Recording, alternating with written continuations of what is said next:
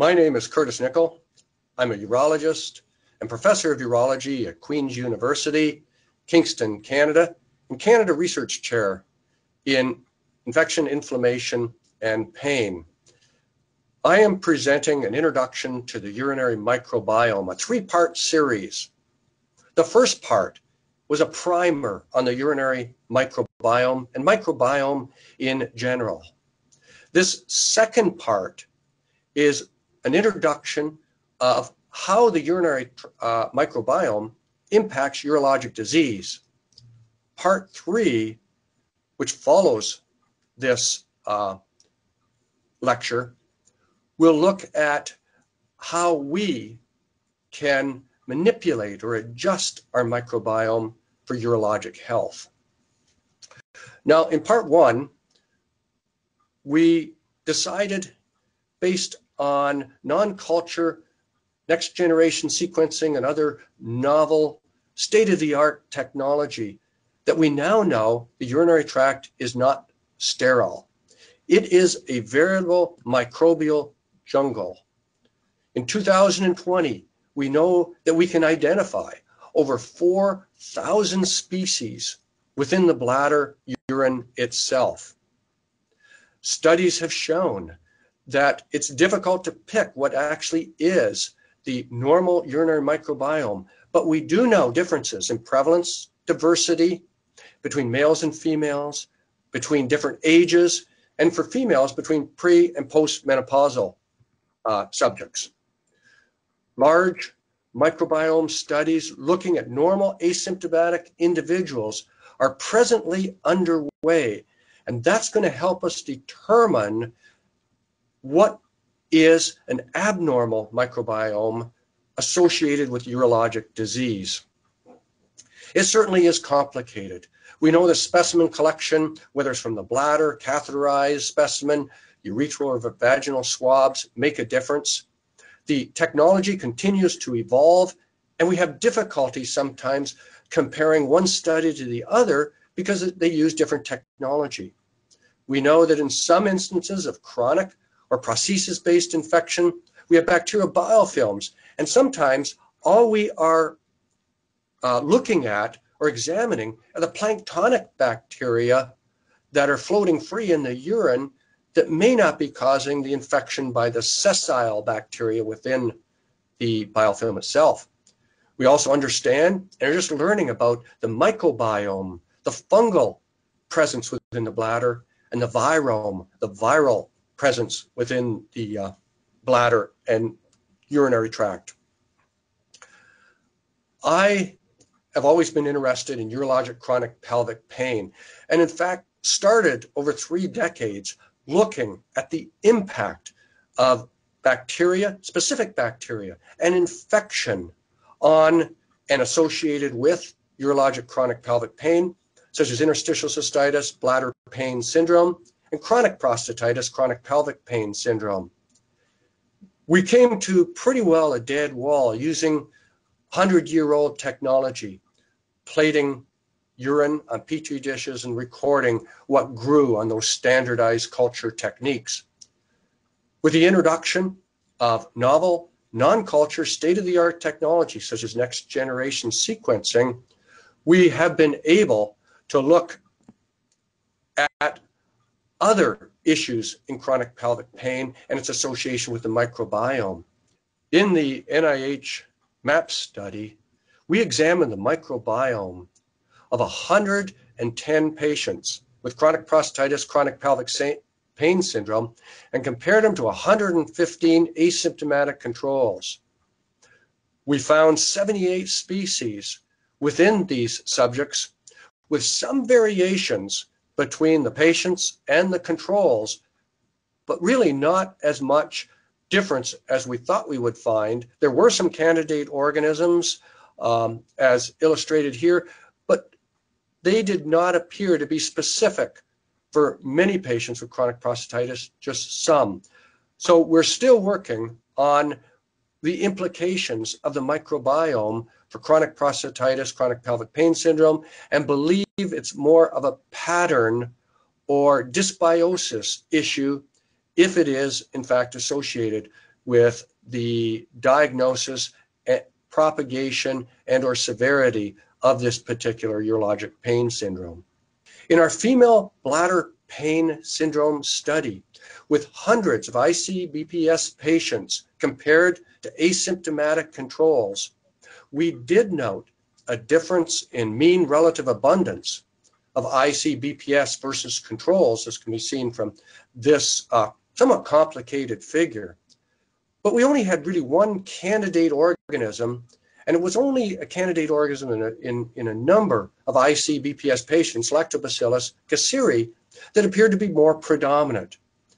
But it perhaps could be the ecology or a dysbiosis that's associated with this.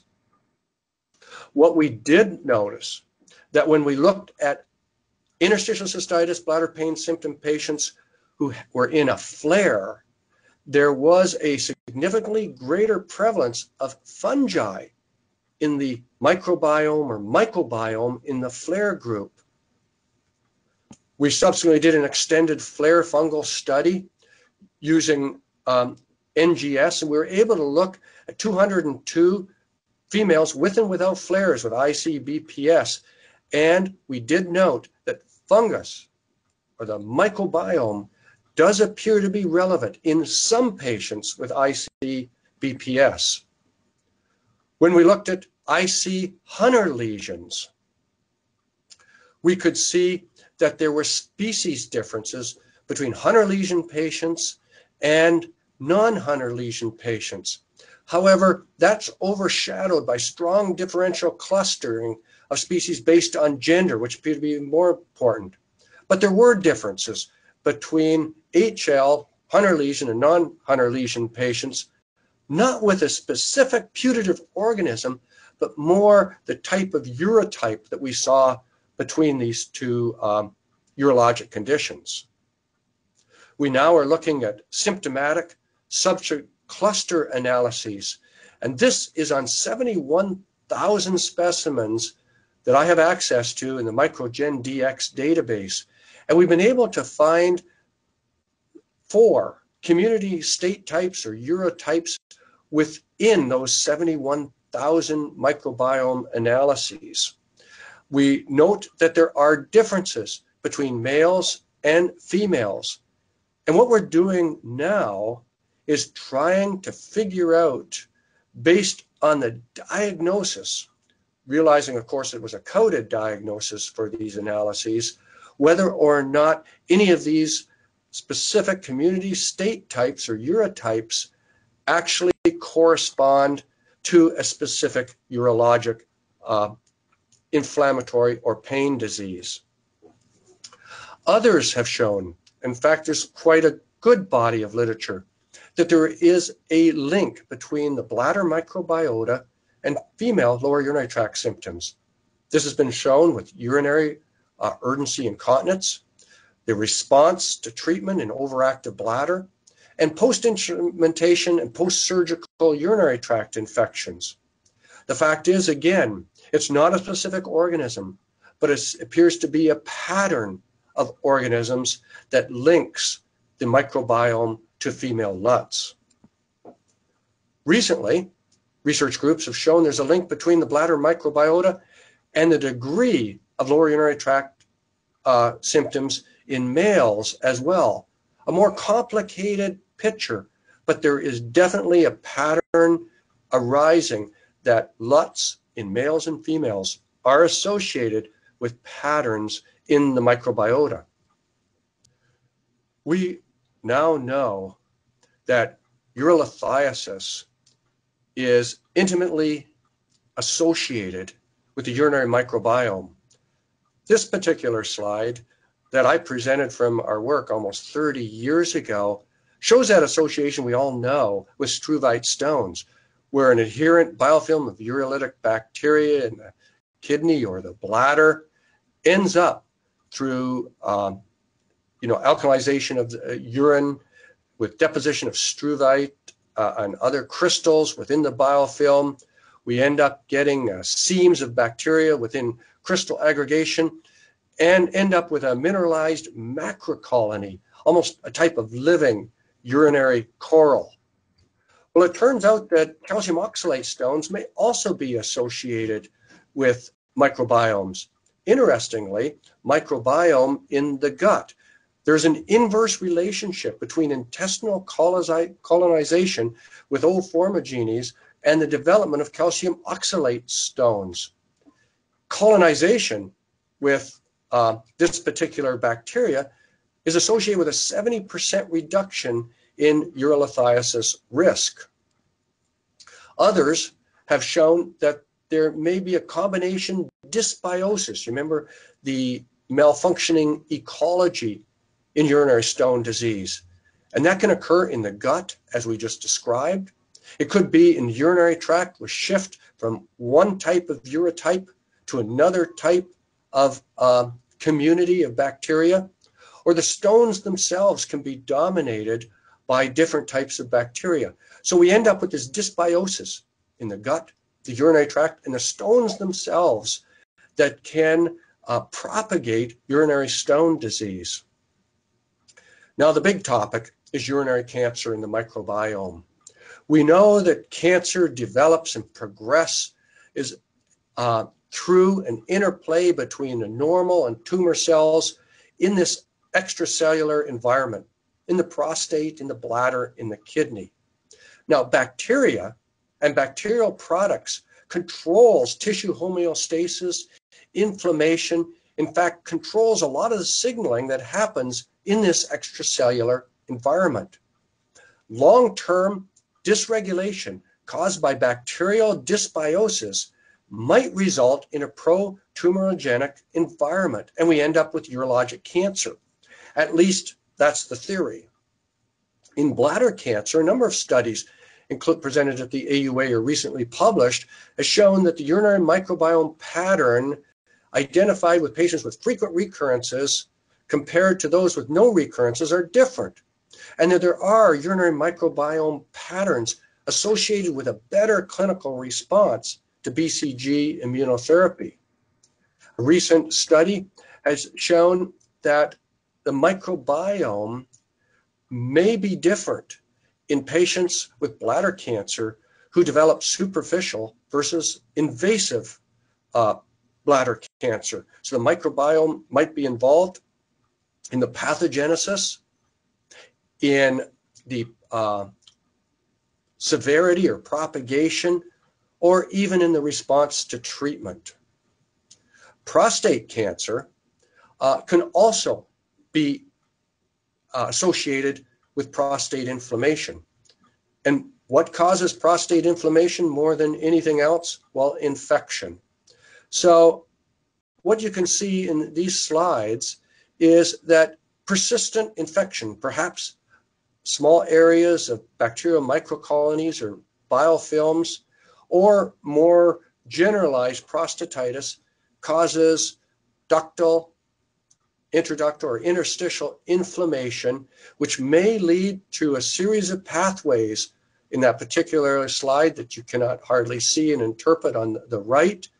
And we end up with cancer of the prostate. Again, that's the hypothesis or theory. But again, with everything else with the microbiome and our present knowledge, it's more complicated. This is a slide from Dr. Crawford's and his associates' work on prostate cancer, looking at urine specimens in patients with cancer and those controls. And there were patterns that we could see and specific organisms that we can see that were more predominant and abundant in the cancer specimens than in specimens from controls without cancer. But if we look at the recent microbiota and prostate cancers studies using PCR or next generation sequencing, using urine, rectal swabs, fecal specimens, tissue, prostatic fluid, what we see is bacteria that appear to be associated with cancer.